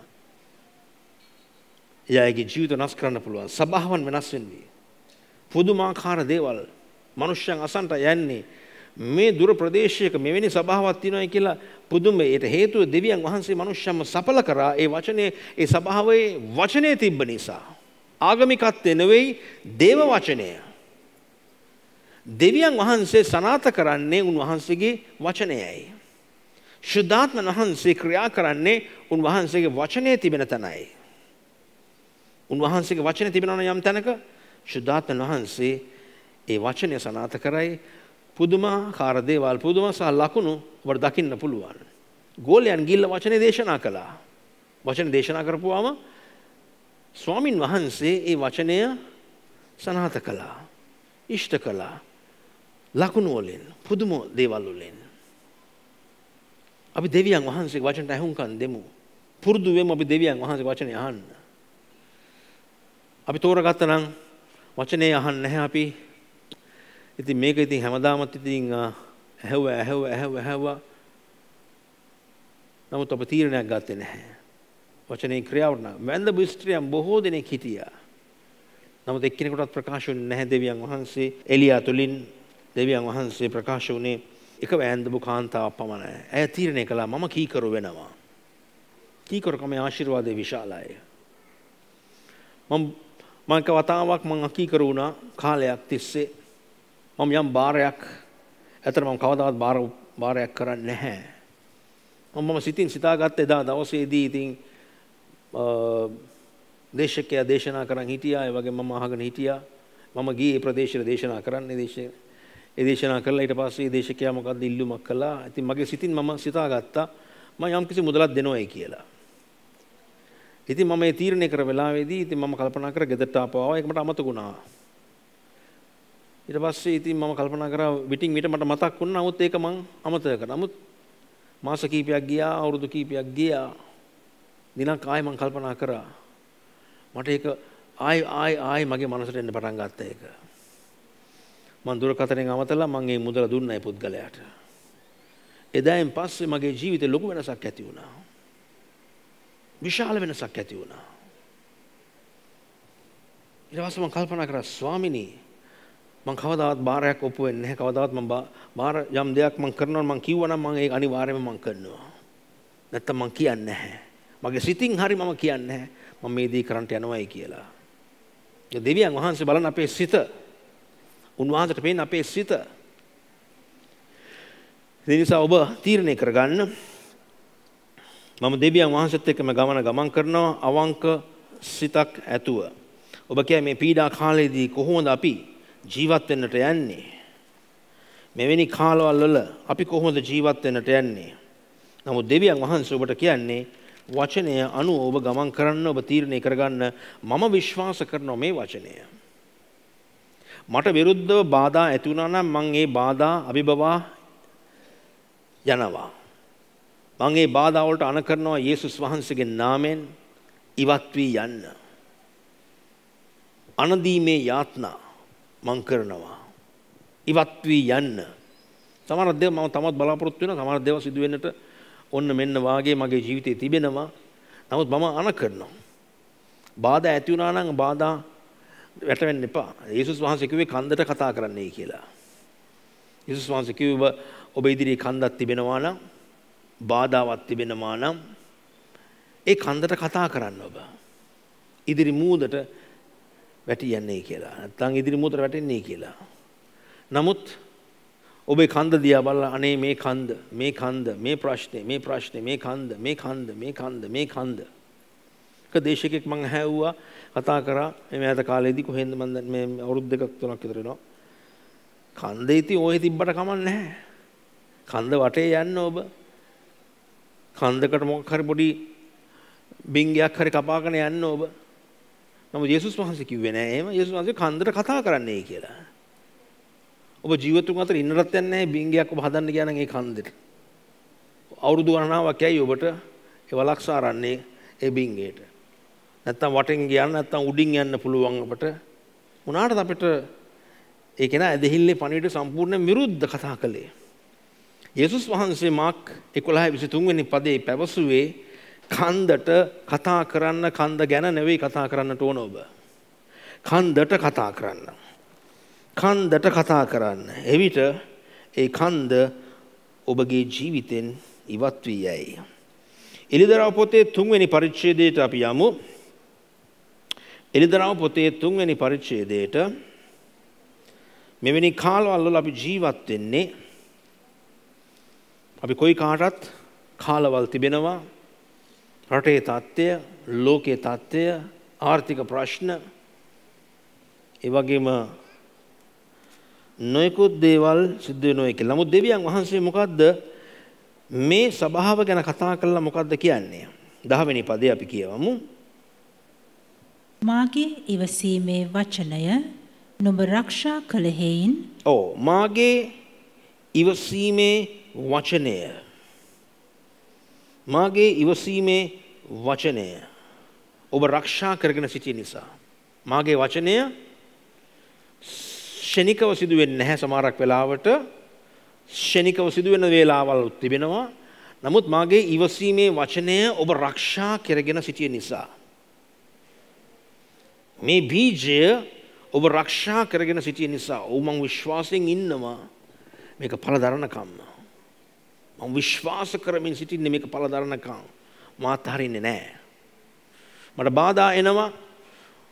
මට පැකිලිකටපත් වෙන්න කාරණා එනවා. මිනිස්සුන්ගේ ඒවා කියනවා. ඒ වගේම මගේ යාළුවෝ හිත මිතුරු දැන් මාව දාලා යනවා. මම මොකද්ද කරන්නට ඕන? සාවුල් රජතුමාට විරුද්ධව සතුරු හමුදාවන් පැමිණෙන වෙලාවේදී සාමුවෙල් කිව්වා සාවුල්ට ඔබ ඉන්න මම එනකන්. මම එනකන් ඔබ ඉන්න. අපි පූජාසනයට ගිහිල්ලා පූජාවක් උන්වහන්සේට බාර කරලා ඊට පසුව ඔබ යන්න යුද්ධෙට. නමුත් සාවුල් රජතුමාගේ තිබුණු ගතිගුණ තමයි කැරලිකාරකම. දේව වචනයේ නැත්නම් කැරලිකාරකම කියලා කියන්නේ සරලව දෙවියන් වහන්සේගේ වචනේ ආධිපත්‍යයට යටත් නොවි ක්‍රියා කරන්න. සාමුවෙල් මේ ආවෙවත් නැහැ. තාම මේ වෙලාවත් ඉවර. දැන් මේ සතුරු හමුදාව එනවා අපට විරුද්ධව. මගේ මේ බලවත් සේනාව දුර්වල වෙන්න පටන් ගන්නවා. මිනිස්සු දුවගෙන යනවා දැන්. රජතුමා දැන් තනියෙන් ඉතුරු වෙන්න යන්නේ දැන්. මිනිස්සුත් යන්න පටන් ගත්තා. නමුත් සාවුල් රජතුමා පොඩ්ඩක්වත් කල්පනා කරේ නැහැ සාමුවෙල් කියපු දේ. මම එනකන් ඔබ ඉන්න. දෙවියන් වහන්සේ සමහරක් වෙලාවට ඔබට කියයි ඉන්න. අනේ මගේ යාළුවෝ මාව දාලා යනවනේ, මගේ මේ හිතවතුන් මාව දාලා යනවනේ, මගේ පණ වගේ හිටපු කට්ටිය මාව දාලා ගියානේ. ඒ නිසා මම්ම තීරණයක් ගන්නවා. මම්ම තීරණයක් අරගෙන මම පූජාසනයට ගිහිල්ලා පූජාවක් කරනවා. ඊට පස්සේ ආ පූජාව කරන්න පටන් ගත්තාන් පස්සේ සාමුවෙල් ආවා. ඇයි ඔබ මේ දේ කළේ? ඔබට ඉවසීමක් තිබුණ නැද්ද? නිදහසට කරුණු ගොඩක් දුන්නා යා. අපිට ලෙහෙසි නිදහසට කරුණු දෙන්න පුළුවන්. නමුත් දෙවියන් වහන්සේ දැක්කා සාවුල් රජතුමාගේ තිබෙන දුර්වලතාවයන් පෙන්වුණා. පැහැදිලිව පෙන්වුණා. ඒ කෙනාගේ තිබුණු මේ නපුරුකම් නැත්තම් ඒ යක්ෂයා මේ විශේෂයෙන්ම සාවුල්ගේ තිබුණු මේ මුරණ්ඩු ගතිගුණ නිසා දෙවියන් වහන්සේගේ වචනටත් කීකරුනේ නැහැ. දෙවියන් වහන්සේගේ වචනයටත් කීකරුනේ නැහැ. දෙවියන් වහන්සේගේ මිනිස්සයා කිව්වා ඉන්න ඔබට බෑ පූජාසනේ පූජාවක් කරන්න. ඔබට ඉන්නට වෙයි මම එනකම්. නමුත් සාවුල් කෝ නෑ මට මගේ මේ මිනිස්සු දාලා යනවනේ මාව. මම තනි වෙලා ඉන්න දැන් මේ ඉක්මනට මම පූජාවක් කරලා මම යන්නම් සටනට. ඒ සටන කවදාවත් සාර්ථක වෙන්න තිබුණේ නැහැ. ඒ වගේ තමයි අපි දකින්නේ සාවුල්ගේ ජීවිතේ විනාශයත් ඒ වගේම තිබුණේ. ඒ නිසා ඔබ ඉවසන්න පුරුදු වෙන්න. කීකරු වෙන්න පුරුදු වෙන්න. දෙවියන් වහන්සේ නියම කර තිබෙන ආයත් සමග ඔබ සම්බන්ධ වී සිටින්න. දෙවියන් වහන්සේ සාවුල් ඇත්තටම සම්බන්ධය ටිකෙන් ටික කඩාගෙන එන්න පටන් ගත්තා සාමුවෙල් අනාගත වත්රුගෙන්. සම්බන්ධය කැඩෙන්න මොකක්ද උනේ අන්තිම බලපුවාම සාමුවෙල් ආවෙවත් නැහැ සාවුල්ගේ අවසාන කටයුතු කරන වෙලාවේදීත්. සාවුල් මරණකම් ආවේ නැහැ. හම් වෙන්න ආවේ නැහැ. දෙවියන් වහන්සේ වචනයක්වත් දුන්නේ නැහැ සාවුල්ට කතා කරන්න. ඒ කාලේ අනාගත වත්රුන් තමයි අනාගත වාක්‍යයක් ගෙනල්ලා කතා කරන්නේ, නැත්නම් දෙවියන් වහන්සේගේ වචනයක් කතා කරන්නේ. නමුත් මේ ආයත මේ කෙනාට කිසිම ඉවසීමක් තිබුණේ නැහැ. කෙනාගේ තිබුණු ඒ නරක පුරුද්ද නිසා. දෙවියන් වහන්සේගේ ඉවසීමේ වචනය ඔබ ආරක්ෂා සහිතව තබාගෙන සිටිය නිසා උන්වහන්සේ මොකක්ද අපට දෙන පොරොන්දුව? දිගටම කියවමු. පොළොවේ වසන්නන් පරීක්ෂා කිරීමට මුළු ලෝකය පිටට පැමිණෙන්න. මුළු ලෝකයටම බොහෝ පරීක්ෂාවන් එන්නටයි යන්නේ. මුළු ලෝකයටම පරීක්ෂාවන් පැමිණෙන්නටයි යන්නේ. දිගටම කියවමු. මුළු ලෝකය පිටට පැමිණෙන්න තිබෙන්නා වූ පරීක්ෂාවේ පැයෙන් මමත් නුඹ ආරක්ෂා කරන්නෙමි. මම ඔබව ආරක්ෂා කරනවා. අද ලෝකේ මොකක්ද තියෙන පරීක්ෂාව? ආර්ථික කඩාවැටීම්, ආර්ථික ප්‍රශ්න. නමුත් කවුද ඔබව ආරක්ෂා කරන්නට එන්නේ? දෙවියන් වහන්සේ කිව්වා මාගේ ඉවසීමේ වචනය ඔබ ආරක්ෂා කරගෙන සිටිය නිසා මම ඔබත් එක්ක ඉන්න යන්නේ. මම ඔබව ආරක්ෂා කරනවා. මගේ ඉවසීමේ මෙතන කියන්නේ ඇත්තටම පරීක්ෂා පැය කියලා කියන්නේ පරීක්ෂා කාලවල් අවුරුදු කීපයක් තිබෙන්නට පුළුවන්. නමුත් දෙවියන් වහන්සේ කියන මාගේ වචනයත් සම එකට එක් වී සිටියොත් මම ඔබව ආරක්ෂා කරනවා. දෙවියන් වහන්සේම කතා කරන්නේ. ඒ නිසා මේ පැමිණෙන හැම දෙයකින්ම උන්වහන්සේ කියන්නේ ඒ පරීක්ෂා පැයෙන් මම ඔබව ආරක්ෂා කරනවා කියලා. අපි ඒ වචනය අල්ලාගෙන සිටියොත් මුළු ලෝකෙටම එන ප්‍රශ්න තමයි එන්නට යන්නේ. නමුත් දෙවියන් වහන්සේ කියන්නේ මාගේ වචන ඉවසීම වචන තදින් අල්ලාගෙන සිටියොත් අනිත් අයට යම් දේවල් වලට මුහුණ දෙන්න සිද්ධ වෙයි. නමුත් ඔබ නිතරම හිසව සිටින්නට යන්නේ වලිගෙ නොවේයි. ඔබ නිතරම උඩින් ඉන්නට යන්නේ යටින් නොවේයි. ඒක දෙවියන් වහන්සේගේ වචනයයි. ඒක මගේ නිකන් හදපු දෙයක් නෙවෙයි. අපි උදෑසන එක කියෙව්වා. දිත්තේ කතා පොතේ. අපි නිතරම උඩින් ඉන්නට යන්නේ යටින් නොවේයි. අපි හිසව සිටින්නේ වලිගෙ නොවේයි. අපි කෙතෙත් ආශිර්වාද ලත්තාය, නෝරෙත් ආශිර්වාද ලත්ත. අපි යන විටත් එන විටත් අපි ආශිර්වාද ලත්තාය. අපි ආශිර්වාදේ වළක්වන්නට බෑ කාටවත්. කවුරු උත්සාහ කරත් හරි ඒක වළක්වන්නට බෑ. බොහෝ මිනිස්සුන් උත්සාහ කරනවා ඇති, ශාප කරනවා ඇති ඔබට. දෙවියන් වහන්සේ බූරුවෙක් කරේ පාවිච්චි කළා කිය. මම කල්පනා කරේ මේ බාලෙම් කියන මිනිස්සයා කොයිතරම් බූරුවෙක්ද කියලා. බූරුවටත් වඩා හපම් බූරුවත් එක්ක කතා කරන්න පටන් ගත්තා ඒක. බූරුවා කතා කරපු වෙලාවේදී මනුස්සයර පුදුම වෙන්න තිබුණා. අනේ ස්වාමීනි මේ බූරුවා කතා කරනවානේ. මම බූරුවකට වඩා හපන් කෙනෙක් නේ. ඒ බූරුවා කිව්වා මේ දෙවියන් වහන්සේගේ මනුස්සයන්ට ශාප කරන්න එපා. මෝඩ වෙන්න එපා. ඒක කවද දෙවියන් වහන්සේ ආශිර්වාද කරපු දෙයක් ඔබට කවදාවත් කරන්න බෑ. බූරුවෙත් තුලින් උන්වහන්සේ කතා කළා. සමහරක් වෙලාවට ඔබටත් මටත් සමහරක් වෙලාවට බූරුවන් කතා කරන්න පටන් ගනී. අපි සමහර මෝඩ ක්‍රියාවන් කරන්න ගියාම. ඒ නිසා අපි හැම කෙනාම අපි අවදිව සිටීම අපි විශ්වාස කරමු. දෙවියන් වහන්සේ අපට කියන්නේ උන්වහන්සේ ඔබගේ ආර්ථිකයයි, උන්වහන්සේ ඔබගේ යෙහෝවා යයිරේ, ඔබගේ සපයන්නා. උන්වහන්සේ ඔබගේ සපයන්නා. උන්වහන්සේ ඔබගේ සපයන්නා පමණක් නෙවෙයි, උන්වහන්සේ කියන්නේ ඔබගේ ප්‍රශ්නේ එන්නටත් පෙර ඒ ප්‍රශ්නය එන්නටත් පෙර මම ඒ ගැන සලකා තිබෙන බව උන්වහන්සේ අපට සඳහන් කරනවා. අපි ඇදහිල්ලේ වචනේ අපගේ ජීවිතේ ගොඩනගා ගමු. අපි යේසුස් වහන්සේ පිළිගත්තාන් පස්සේ අපි තේරුම් ගන්න ඕන අපි ජීවත් වෙන්නේ වචනයෙන්, පුවත්පත් තුලින් නෙවෙයි. කී දෙනෙක් අද පුවත්පත් අතේ තියන් ඉන්න. මට මතකයි අපේ සභාවට කෙනෙක් එන්නේ නැත බයිබලයක් නම් උස්සන් එන්නේ නැහැ. නමුත් පත්තරේ නම් අනිවාර්යයෙන්ම උස්සන් එනවා. එයාත් ඒ කතා කරපුවම පත්තරේ තියෙන හැම දෙයක්ම කියයි. ඒ නිසා කතා නොකර ඉන්න එක වඩා හොඳයි. ඉන්නේ ගහගෙන යනවා මේ පත්‍රයත් එක්ක තමයි එන්නේ හැමදාම. කොච්චර කිව්වත් අහන්නේ නැහැ. දේව වචනේ ඇහැව්වත් වැඩක් නැහැ. ඉතින් ආයෙ පත්‍රේ තියෙන දේවල් වැදගත් මට. පත්‍රේ තියෙන දේවල් වැදගත් මට. කොයිතරම් බොරුද විශ්වාස කරන්නේ පත්‍රේ තියෙන කොයිතරම් බොරුද තියෙන්නේ. හොඳනේ 99% බොරු. බොරු පොරොන්දු, සිදුවුණු දේවල්, විනාශකාරී දේවල්, කඩා වැටීම්. ඒවට අපි අහුම්කන් දීගෙන අපි ජීවත් වුණාම අපි දෙවියන් වහන්සේගේ වචනේ නෙවෙයි ජීවත් වෙන්නේ, අපි ජීවත් වෙන්නේ මනුෂ්‍යගේ වචනේදී. මම ගියා යම් තැනකට දේශනා කරන්න. ඉතින් මම දේශනා කරමින් ඉන්න වෙලාවේදී ඒ පාස්ටර් කොහොම හරි මොකක් හරි කතාවකින් කිව්වා මම නම් දේශනා කරන්නේ ඇත්තටම රූපවාහිනිය දිහා බලලා. රූපවාහිනියෙන් මේ මම දකින දේවල්, මම නරඹන දේවල්, මොකද මගේ සෙනග ඔක්කොම රූපවාහිනියෙන් නරඹන අය. රූපවාහිනිය වෙන සිද්ධීන් මම අරගෙන මම දේශනා කුඩුවෙන් දේශනා කරනවා. මං කොහෙන්ද ඉගෙන ගත්තේ ඔබ ඒක? නැහැ ඉතින් මිනිස්සුන්ට ඒ භාෂාව තේරෙනවා. අපි බයිබලෙ කිව්වට ඒකට තේරෙන්නේ නැහනේ. ඒගොල්ලෝ ඊයේ රාත්‍රී බලපු දේවල් ගැන මම කතා කරලා ඒගොල්ලෝ උදාහරණ අරගෙන කිව්වනම් එහෙම දේ වචනයකුත් කොහෙන් හරි දාලා එතකොට ඒගොල්ලෝ හොඳට තේරෙනවා. මිනිස්සු hina වෙනවා, මිනිස්සු හරි කැමැත්තෙන් අහගෙන ඉන්නේ. මම නම් එමු ඉගෙන ගන්න නෑ. දෙවියන් වහන්සේගේ පාමුල ඔබ සිටගෙන උන්වහන්සේගේ වචනයක් අරගෙන ගිහිල්ලා ඔබ දේශනා කරොත් හරිද ඔබ දේශනා කරන්නට යන්නේ. මිනිස්සුන්ව සනසන නෙවෙයි ඔබ දේශනා කරන්න ඕන. මිනිස්සුන්ට හරි වචනේ ඔබ දේශනා කරන්න ඕන. එයාට අවශ්‍ය දේ ඔබ දේශනා කරන්න ඕන. දෙවියන් වහන්සේ පමණයි දන්නේ.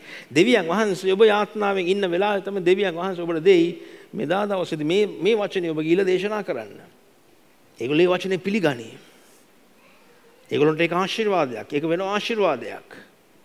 නැත්තම් මේ ඔබත් මේ රූපවාහිනිය බලාගෙන එයාත් රූපවාහිනිය බලන නිසා ඔබ ගිල්ල ඒ උදාහරණ ගත්තාම ඒගොල්ලන්ට කියන්න පටන් ගත්තාම මොකද්ද වෙන්නේ නැන්නේ? සබාව මලා වූ සබාවක්. ජීවමාන දෙවියන් වහන්සේ සබාව නෙවෙයි අපි රූපවාහිනිය සබාව කියලා දාන්න ඕනේ ඒකට. හොඳම දේ තමයි. ඊට වඩා හොඳ නැද්ද? මම දවසක් ගිහිල්ලා මම කිව්වා ඇයි මේ ඔයගොල්ලෝ මේ මෝඩ වාහිනිය බලන්නේ කියලා. මිනිස්සු hina වෙන්න පටන් ගත්තා. ඊට පස්සේ සමහරක් අය ගැන තරහ වුණා. මගේ මේ රූපවාහිනිය මෝඩ වාහිනිය කියලා කිව්වද? මම ඇත්තටම කිව්ව ඒක මෝඩ වාහිනියක් තමයි. ඔබ බලන හැම වෙලාවෙදීම ඔබ එන්න තවත් මෝඩ වෙනවා මිසක් ඔබ ප්‍රඥාවන්ත කෙනෙක් වෙන්නේ නැහැ. ඒවයි තිබෙන දේවල් ඔබ බලා ඔබගේ ජීවිතේ නාස්ති කරනවා ඔබ. දෙවියන් වහන්සේ කොයිතරම් අනර්ග උතුම් පොරොන්දු අපට දී තිබෙනවාද ජීවත් වෙන්න. මේ පොරොන්දු අනුව අපි ජීවත් වෙමු. මේ පොරොන්දු අපට රාශියක් තිබෙනවා මේ බයිබලයේ. නමුත් අපි පිළිගන්න කැමති මේ අද ඊයේ එන වාර්තා, මේ පොළවේ තිබෙන වාර්තා. එළිදරව් පොතේ 6 වෙනි පරිච්ඡේදයේ 6 වෙනි පදේ. එළිදරව් 6:6 ජීවමාන සත්වයන් 4 දෙනා මැදෙහි ධාන්‍ය නැලියක් මස්සය. යව නැලි 3ක් මස්සය. තෙල් වලටත් මුද්‍රික පානයටත් අනතුරු නොකරන්නේයි කියන හඬක් මෙන් ඇසිමි. තෙල් වලටත් මුද්‍රික පානයටත් අනතුරු කරන්න එපා. තෙල් වලටත් මුද්‍රික පානය කොයිතරම් වැදගත්ද? ඔබ දෙවියන් වහන්සේ ආලේප කර තිබෙන තෙලයි. ඒ වගේම ඔබ තමයි දෙවියන් වහන්සේගේ මුද්‍රික පාන නැත්නම් උන්වහන්සේ සමග ලේ ගිවිසුමක් තිබෙන පුද්ගලයෙක්. දෙවියන් වහන්සේ අණ කළා කියන්නේ මගේ ආලේපලත් ගිවිසුම ඇතුව සිටින මනුෂ්‍යම්ම අතගසන්න එපා. උන්වහන්සේ මොකද්ද කියන්නේ? එයාට කොහෙත්ම කිසි හානියක් ඇති කරන්න එපා. දෙවියන් වහන්සේ අණ කරා නම් එනම් දේව දූතයන් කීකරු වෙන්නට ඕන. ඉතින් ඔබ දැනගන්නට ඕන මම ආලේපලත් කෙනෙක්. ඒ විතරක් නෙවෙයි මට දෙවියන් වහන්සේ සමග ගිවිසුමක් තිබෙනවා. උන්වහන්සේ කියන්නේ එයා යත් යන්න එපයි කියලා. ලෝකයට බොහෝ පීඩා පැමිණෙන්නටයි යන්නේ. මිනිස්සු අපි හිතා ගන්නට බැරි තරමට දේවල් සිදු වෙන්නටයි යන්නේ. දැනටමත් සිදු වීගෙන එන්නේ. නමුත් ඔබ උන්වහන්සේගේ වචනයේ පර්වතයේ මත ඔබගේ ජීවිතය ගොඩනගා ගන්න. උන්වහන්සේගේ වචනයේ පර්වතයේ මත ඔබගේ ජීවිතය ඔබ ගොඩනගා ගන්න. ස්වාමිනී මම දකුණටවත් වමටවත් හැරෙන්නේ නැහැ. මම මේ වචනේ තදින්ම විශ්වාස කරනවා. මේ වචනය මට ආශිර්වාදයක් වී තිබෙනවා. මේ වචනය තුලින් තමයි මම මේ කුණු නොවන බීජයෙන් තමයි මම ගැලවීම ලබා ගත්තේ. මේ කුණු නොවන බීජයෙන් තමයි ගැලවීම ලබා ගත්තේ. පළවෙනි පේතෘස් පොතේ අපට සඳහන් කර තිබෙන්නේ 1:23 උන්වහන්සේගේ කුණු නොවන බීජයෙන් මම ඉපදුනා කියලා. ඉතින් මගේ මේ නව උපත උන්වහන්සේ කුණු නොවන බීජයෙන් මට ලැබුණා නම් එහෙනම් අනිවාර්යයෙන්ම මගේ අනිත් දේවල් වලටත් මේ කුණු නොවන බීජයෙන් තමයි මට ආශිර්වාද තිබෙන්නේ. කුණු නොවන බීජයෙන්. ඉතින් විශ්වාස කරන්න. ඔබ තෝරගන්න. අද දවසේදී මං අසපු වචන මං කවදාවත් සුළු කරන්නේ නැහැ. මේ වචන මම තදින් අල්ලා ගන්නවා. මගේ ජීවිතේ කොයිතරම් වැදගත්ද? මම නිකන් යක්ෂයාට මගේ ජීවිතේ බාර කරන්නේ නැහැ. මම මේ වචනේ තදින් අල්ලා ගන්නවා. මේ වචනේ අනුව මම ජීවත් වෙන තීරණය කරනවා. ස්වාමිනී ඔබ වහන්සේ කැමැත්ත මේ මම සඵල වෙන්නට ඕන, මම දියුණු වෙන්නට ඕන, මගේ ජීවිතය සම්පූර්ණයෙන් පරිවර්තනය වෙන්නට ඕන මේ වචනය තුලින්. මේ වචනයට පුළුවන්කමක් තිබෙනවා මගේ ජීවිතේ සම්පූර්ණ වෙනස් කරන්න. මට පැකිලිටපත් වෙන්න කාරණා එන්න පුළුවන්, මට බාධා එන්න පුළුවන්. නමුත් ඔබ එක දෙයක් හිතේ තියාගන්න. දෙවියන් වහන්සේගේ වචනය සුළු කරන්න එපා. අසන්නෙක් පමණක් වෙන්න එපා ඔබ. වචනයට කීකරු වෙන්න තීරණය කරගන්න. මට ඕන කීකරුකමේ ආශිර්වාද. දේව වචනේ අදත් සදාටම එක ආකාරයි. උන්වහන්සේගේ වචනයත් උන්වහන්සේත් අපට වෙන් කරන්න බෑ. උන්වහන්සේ යමක් පැවසුවා නම් ඒක එසේයයි. අපි ආමේන් කියලා කියන වචනයෙන් අර්ථවත් වෙන්නේ ආමේන් මම විශ්වාස කරනවා ඒක එසේයයි. මම විශ්වාස මන් දන්නවා කීප දෙනෙක්ම නිහඬ විදලා වගේ අද තියෙන. නමුත් ඔබ යටි සිතෙන් ආමේන් ආමේන් කියන හිතේ නමුත් සමහර කෙනෙක් ඔබ ගෙදරට ගියන් පස්සේ ඔබේ සටහන් ටික බලා ගත්තන් පස්සේ මම දැන් තමයි මම ආමේන් කියලා කියන්නේ. ආමේන් හලෙලූයා ස්වාමිනී මට වහන්සේ කතා කළා. ස්වාමීන් අදින් පස්සේ මගේ ජීවිතේ ওই විදිහට තිබෙන්නට යන්නේ නැහැ. මං කාලේ කණි මිනිස්සෙක් නෙවෙයි. මං අසරණ කෙනෙක් නෙවෙයි. මම දෙවියන් වහන්සේගේ පුත්‍රයෙක්. මගේ රජතුමා මං ගැන සලකන බව මං විශ්වාස කරනවා. අහස පොළොව පහවි ගියත් උන්වහන්සේගේ වචනේ කවදාවත් පහවි යන්නේ නැහැ. උන්වහන්සේ ඊයේත් අදත් සදාහටම ඒකාකාරයි. අපි තෝරගන්න උන්වහන්සේගේ වචනය සමග ජීවත් වෙන්න. උන්වහන්සේගේ වචනය කවදාවත් වෙනස් වෙන්නේ නැහැ. ඔබ වෙනස් වුණත් උන්වහන්සේගේ වචනේ එසේයි. උන්වහන්සේ කියන්නේ මගේ වචනට මම කවදාවත් බොරු කරන්නේ නැහැ කියලා. උන්වහන්සේ වචනට උන්වහන්සේ බොරු කරන්නේ නැහැ. ඉතින් මිනිස්සුන්ට දකින්න පුළුවන් ඔබගේ මුල. නමුත් එයාට පේන්නේ නැහැ ඔබගේ අන්තිමය. නමුත් ඒගොල්ලෝ ජීවිතුන් අතර ඉන්නෙත් නැහැ. ඔබ අන්තිමට ඔබ ජය ගන්න ජීවත් වුණාම. කාලයක් ගියන් පස්සේ කෝ මේ බලන් හිටිය මිනිස්සු මං ගැන මේ විහිළු කර මිනිස්සු එක්කෙනෙක්වත් නැහැ නේ. ඒගොල්ලෝ නම්බරත් නැහැ. නම්බර වලට කෝල් කරපුවාම ඒගොල්ලෝ නැහැ. තේනිස ඔබ තෝරගන්න මම ජීවත් වෙනවා. මම මරණයටපත් වෙන්නේ නැහැ. මම නිකන් මරුන් කන්නේ නැහැ. නිකන් ඉල්ලන් කන්නේත් නැහැ. මම ජීවත් වුණ නැති මේ පරාජය ගමන අද මම දෙවියන් වහන්සේගේ වචනය සමග එකඟ වෙනවා. දේව වචනය සමග මම එකඟ වෙනවා.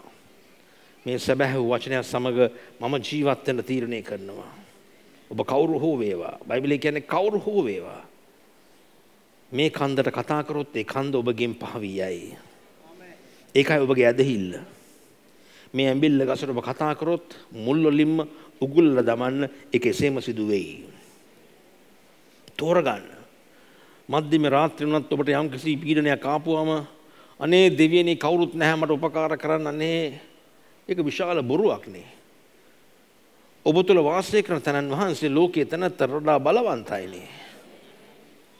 ඔබ නැගිට කියන්නේ යේසුස් ක්‍රිස්තුස් වහන්සේගේ නාමයෙන් මං අණ කරනවා. යක්ෂයා නෙමේ මේ කුණු කසල රැගෙන මගේ ශරීරයෙන් පිට වී යන්න. අණ කරන්න පුරුදු වෙන්න. දේව වචනේ අණ කරන්න පුරුදු වෙන්න. දේව වචනේ කතා කරන්න. ඒ කියන්නේ දෙවියන් වහන්සේගෙන් උන්වහන්සේ ඔබට දී තිබෙන වචනේ බලයෙන් ජීවත් වෙන්න කියලා. අපි තෝරගමු මේ වචනේ බලෙන් ජීවත් වෙන්න. ශුද්ධාත්ම වහන්සේ අප තුළ වාසය කරමින් අපව ශක්තිමත් කරමින් දිනපතා මා බලවත් කරන තැනන් වහන්සේ තුලින් මට සියල්ල කළ හැකියි. සමහර දේවල් නොවේ සියල්ල කළ හැකියි. මා බලවත් කරන තැනන් වහන්සේ තුලින් මට සියල්ල කළ හැකියි. ඔය තෝරගන්න. ඔව් ස්වාමිනී මම සිංහෙකු මෙන් එඩිතරව සිටින්නට යන්නේ. මං අවංක හදවතක් ඇතුව ජීවත් වෙන්නට යන්නේ. මම ඉවසීමෙන් කටයුතු කරමින් මම පළදරන්නට යන්නේ. අපි සෑම කෙනෙක් නැගිට සිට අපි මොහොතක් ඔබට කැමති නැගිටින්න නැත්නම් වාඩි වෙන්න පුළුවන්. ඔබ කැමති දෙයක් කරන්න. නමුත් එක දෙයක් ඔබගේ හදවතින් ඔබ තීරණය කරගන්න. ආලේපේ මේ ස්ථානයේ ක්‍රියා කරනවා. වියගස් විනාශ කරනවා. ඒ වගේම යක්ෂයා විසින් තත් කරපු හැම සලස්මක්ම උන්වහන්සේ ඒවා විනාශ කරන බව විශ්වාස කරන්න. ඔබට හැඟුණත් නැතත් ඔබ තෝරගන්න විශ්වාස කරන්න. හැඟීම කෙනකම් විශ්වාස කරන කොයිතරම් හැඟීම් රැස්ලින් වලට අපි ගිහිල්ලා තියෙනවා. අපේ මයිවිල් ඔක්කොම කෙලින් වෙලා තියෙනවා. කොණ්ඩෙ ටිකත් කෙලින් වෙලා ඇති. නමුත් කවදාවත් කිසි දෙයක් වෙනස් වෙන්නේ නැහැ ඔබේ ජීවිතේ. නමුත් ඔබ දැනගන්නට ඕන ශුද්ධාත්ම වහන්සේ බලවත්සේ ක්‍රියා කරමින් සිටින්නේ. එලියට උන්වහන්සේ එලියා ගිහිල්ලා ගුවහාවක් ඇතුලේ සැඟවී සිටියා. පොළව කම්පාවක් ආවා, ගින්නක් ආවා, තද සුළඟක් ආවා. නමුත් දෙවියන් වහන්සේ සිටියේ නැහැ ඒවැයි. නමුත් ශුද්ධාත්ම වහන්සේ කතා කරා සිහින් හඬකින්. එලියට කතා කරලා කිව්වේ එලියා මොකද්ද මේ කරන්නේ? මේ යෙසබෙල් කියන නපුරු කාන්තාව කියපු එක වචනයකට බය වෙලා ඔබ දුවගෙන ඇවිල්ලා මේ හැංගිලා ඉන්නේ. ඔබගේ සේවය තවමත් අවසන් නැහැ. ඒ වගේ තමයි සමහර අය අපි දුවනවා මේ යෙසබෙල් එක වචනයක් කතා කරොත් අපි දාලා දුවන ඔක්කොම ජීවිතෙත් එපාලා මගේ අනේ මම මේ වගේ පියවරුන්ටත් වඩා අන්තයි කියලා ඔය අනවශ්‍ය දෙඩිවිලි ප්‍රකාශ කරනවා. මම මැරලා ගියා නම් වඩා හොඳයි. මං ඉපදුනේ ඇයි මන් දන්නෙත් නැහැ කියලා. එක වචනයක්. නමුත් ඔබ ඇදහිල්ලේ වචන රාශියක් ඔබගේ හදවතේ දමාගෙන සිටියා නම් ඔබට පුළුවන් අන කරන්න. ඒ නපුරු ආත්මවලට ඉවත් වියන්න කියලා. ස්තුති වේවා ස්වාමිනී. ප්‍රශංසා වේවා. හාලෙලූයා. ඔබ උන්වහන්සේට ප්‍රශංසා කළා.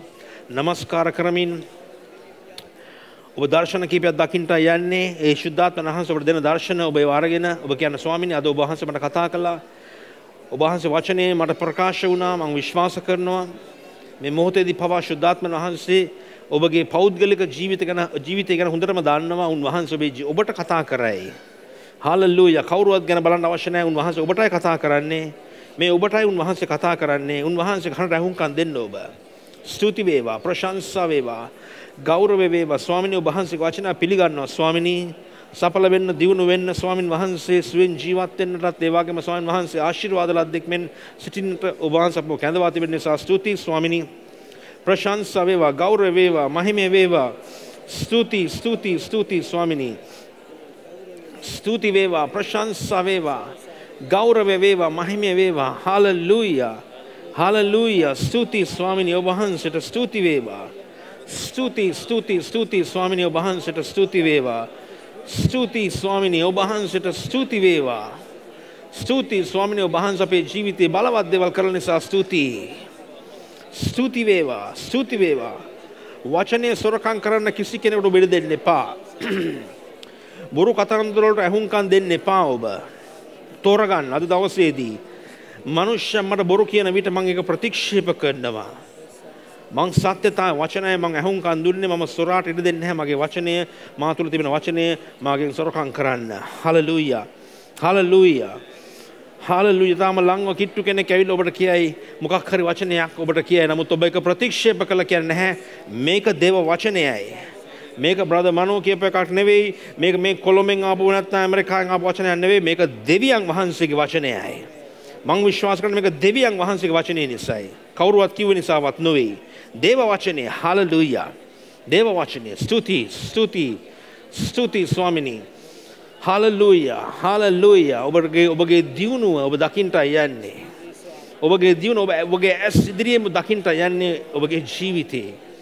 ප්‍රශංසා වේවා, ගෞරව වේවා, මහිමේ වේවා. ස්තුති ස්තුති ස්තුති ස්තුති ස්වාමිනී. ස්තුති ස්වාමිනී ඔබ වහන්සේට ස්තුති වේවා, ප්‍රශංසා වේවා. Hallelujah, hallelujah, hallelujah, hallelujah. Stuti Swamini, Stuti Swamini, Prashansa Veva, Gaurav Veva.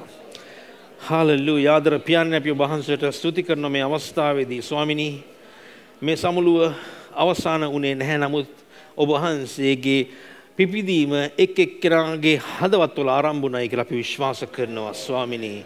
ඔබ වහන්සේට ස්තුති වේවා. ඔබ වහන්සේම මේ සියල්ල කළේ ස්වාමිනී. ඔබ වහන්සේගේ බලවත් හස්තය ඔබ වහන්සේගේ සෙනග අතර ස්වාමීන් වහන්සේ ඔබ වහන්සේ එයාය මත ඔබ වහන්සේ අත තබා තිබෙන බව අපි විශ්වාස කරනවා.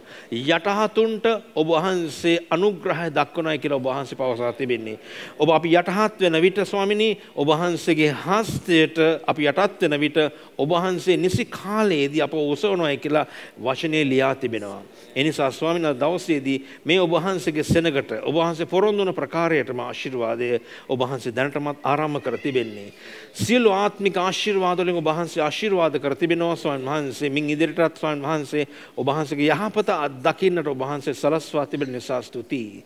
ස්තුති වේවා. පීඩා, පරීක්ෂා, කරදර, ප්‍රශ්න මැද්දී ස්වාමිනී ඔබ වහන්සේගේ ඇදහිල්ලෙන් දිනපතා ජය ගන්නා සෙනගක් ස්වාමිනී. සිංහයන් මෙන් ක්‍රියා කරන සෙනගක් මේ සෙනග ස්වාමිනී. ඔබ වහන්සේගේ ආශිර්වාදයේ ගමන් කරන සෙනගක් නිසා ස්තුතියි ස්වාමිනී.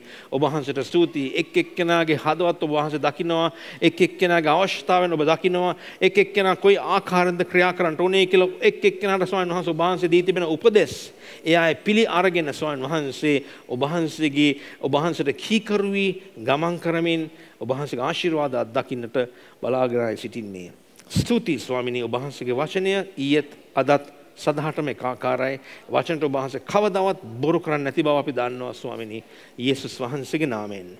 ආමේන්. ආමේන්. ආමේන්. ආමේන්. සෑම කෙනෙකුට යේසුස් වීටයි. අපි දෙවියන් වහන්සේට ගෞරවය මහිමය දෙන්නට ඕන. දෙවියන් වහන්සේට අත්පොලසනාන්දයක් දෙන්න මට ඕනේ එකක්වත්. මට ඕන දෙවියන් වහන්සේට අපි යේසුස් ක්‍රිස්තුස් වහන්සේට අත්පොලසනාන්දයක් දෙන්න. යේසුස් වහන්සේටයි සියලු ගෞරවය මහිමය යේසුස් වහන්සේටයි. යේසුස් වහන්සේටයි. යේසුස් වහන්සේටයි. යේසුස් වහන්සේටයි. ස්තුති වේවා. ස්තුති වේවා. යේසුනි ඔබ වහන්සේට ස්තුතියි. යේසුනි ඔබ වහන්සේටයි සියලු ගෞරවය මහිමය ලැබෙන්නට ඕන. සියලු ගෞරවය. හalleluya.